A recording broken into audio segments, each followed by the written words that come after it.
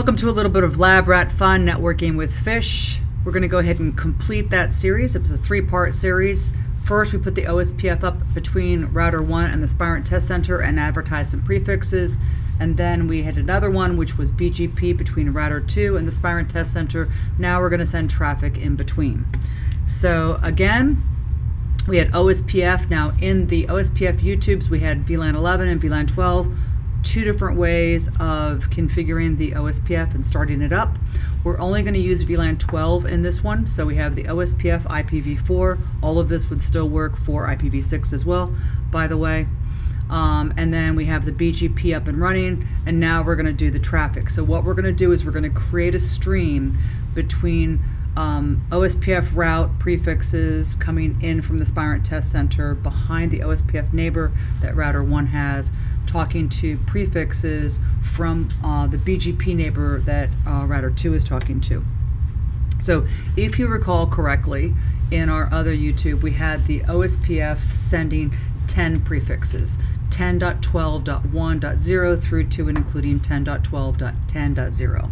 And the BGP was sending 10 prefixes, 10.21.1.0 through to and including 10.21.10.0. So what we're going to go ahead and do is we're going to go to the Spirent Test Center to start to create the above streams. Of course, you'll notice that the wording there is to start to create the above streams, which means we're not going to be successful because of a pet peeve of mine. So let's go ahead and go over to here. And first and foremost, if we go to all hosts, we still have our OSPF up. This is the VLAN 11 one. This is the VLAN 12 one. We can actually change this and say VLAN 12 OSPF. And then we do have our BGP up. It's still established. So if we go to streams, the 4 streams that you actually see there are from the original YouTube series, which was the start of all of these before these individual examples, which is I had streams that were built and I was using them offline. But what we're going to do, and that was actually host, so what we're going to do is we're going to add a stream. And so I tend to already know when I'm creating a stream what I want to do. So I tend to click off the project, click these two, go to next. I can see this because I'm used to seeing this, but from your perspective, if we close these, what you'll notice is that we'll collapse them all together. Source is on the left, destination is on the right. Typically with unicast traffic, I will be sending 2 unicast streams, so I will be doing them in pair. I will be doing bidirectional, so 2 unicast streams, and I'll also be doing show all headers. So pair, bidirectional, show all headers. This is the majority of what I do when it has to do with unicast. What we're going to do is we will just expand and keep port 11 on the left, and we will expand and keep port 12 on the right. So this is port 11, and we're not looking at the devices themselves, and we're also not looking at VLAN 11. So we're looking at the VLAN 12 OSPF prefixes. So if I click here, these are the prefixes that are being advertised from behind the OSPF peer. And again, if we come over here, we're not looking at device, we're actually looking at the BGP prefixes that are being advertised. So if we do an add, and then we do a next, and we'll go ahead and leave this as it is, and we do a next, and we'll just leave this as it is too, and next, and next, and finish. Overwrite the existing. No, I don't want to overwrite the existing. What we will see is if we go ahead and rename these, you can tell that these are the ones, this gray one here. This is the summary LSA. So this is OSPF to BGP, and this one is BGP to OSPF. So you can also do tags, and so we could say routing traffic, and then add this, and this is the traffic that actually is our routing, and the other ones are our streams. So we can easily see them, and we'll go ahead and get rid of this index here. So this is summary LSA. So if you actually look at this, which is interesting, this is the summary LSA. So this is a lot of different prefixes talking to a lot of different prefixes.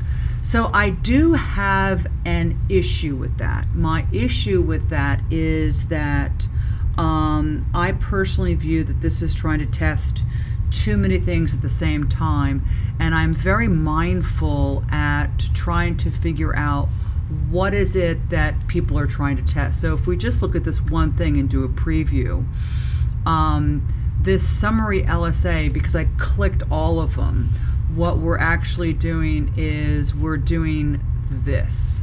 So we're doing 10 streams, 10 flows, and so from my perspective, one of the issues I have with that is I might have multiple paths in a proof of concept environment.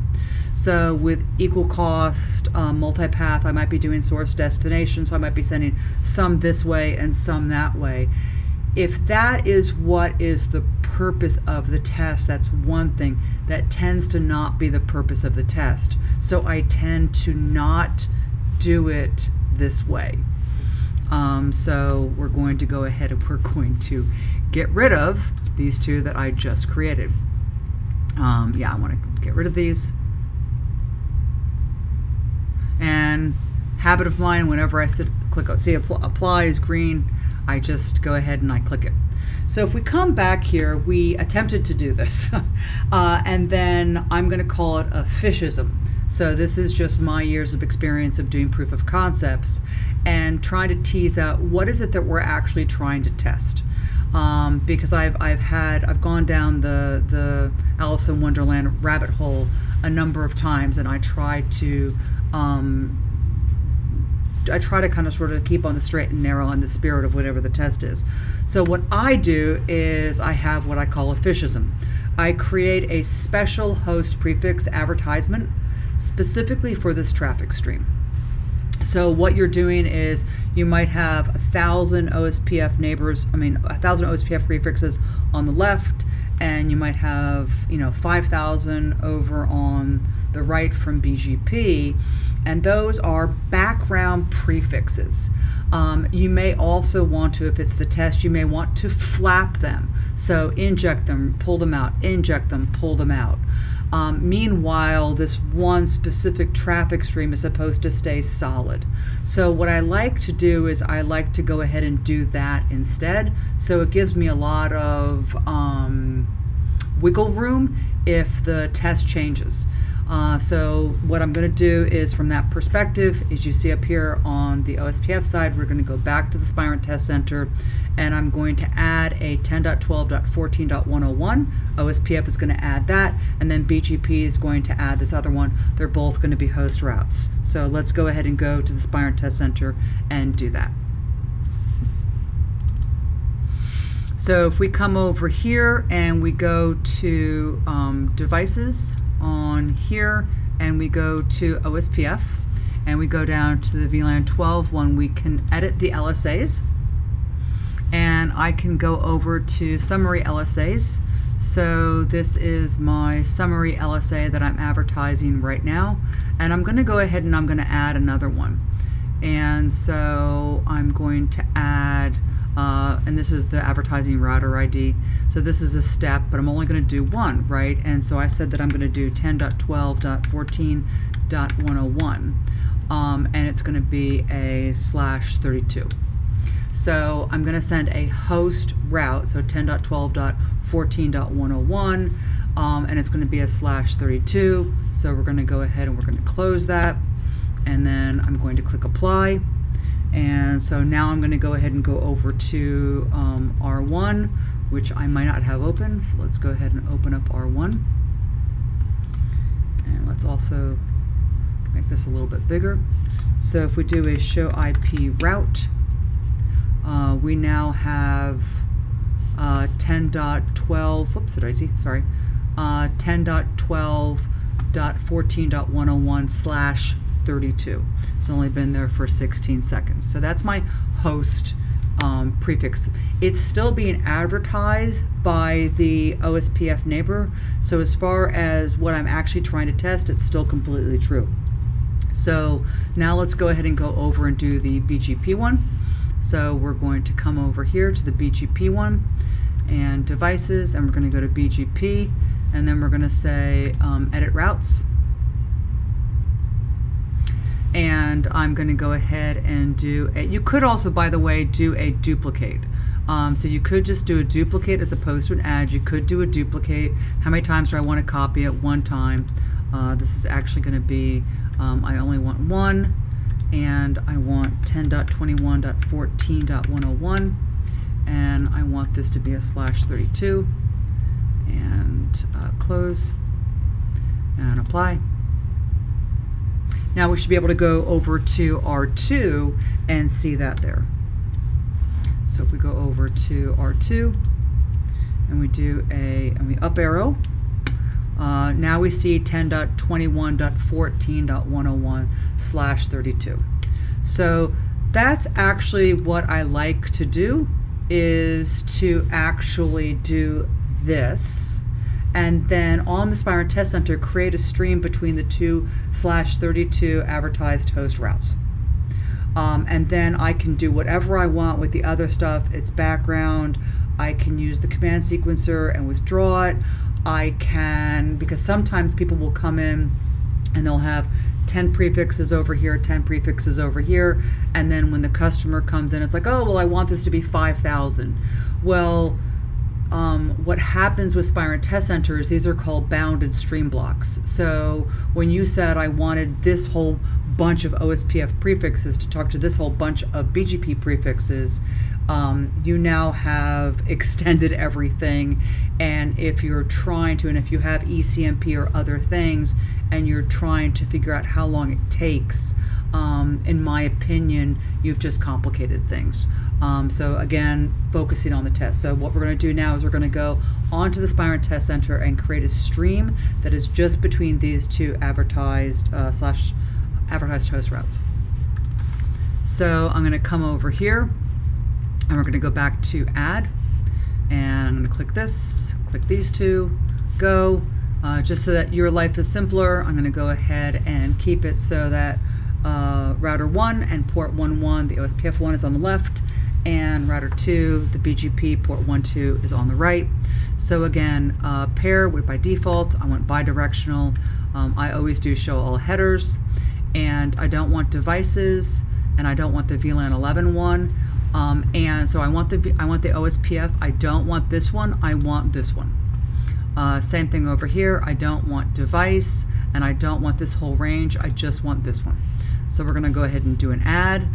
We're going to do a next, and then I'm going to go ahead and make this 256, and we will call this routing traffic. And these are all the defaults. If you want to allow the port to generate to itself, there's a whole bunch of awesome stuff that you can do in here.